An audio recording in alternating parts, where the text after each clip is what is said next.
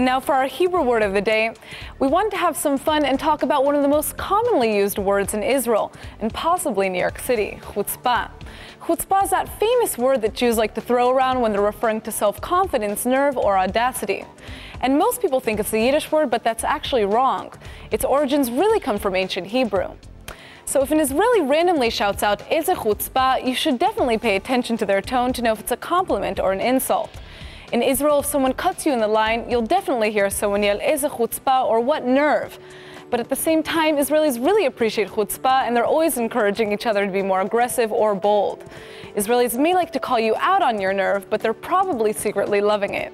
After all, a little bit of chutzpah is necessary to get anywhere in life.